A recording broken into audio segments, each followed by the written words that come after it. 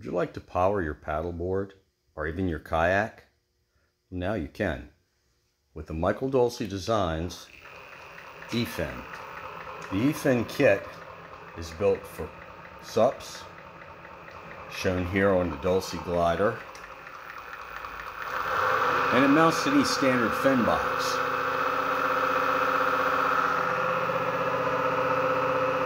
Features a lithium battery and a remote control. But we also have kits to adapt to kayaks.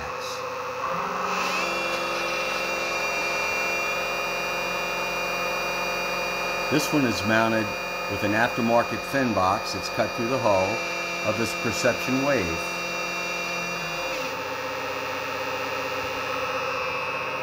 We have another E-fin that's mounted to a Sun Dolphin 10.6. Also with a glue-in fin box. We've bolted it for extra security. It has a cable that we've cut a plug through for that goes inside the kayak. It'll power this kayak probably 5 to 8 miles an hour. And in paddle assist mode, you may even get much more than that. 6, 7, 8, 10, depends on the current. With a SUP, up to 5 miles an hour.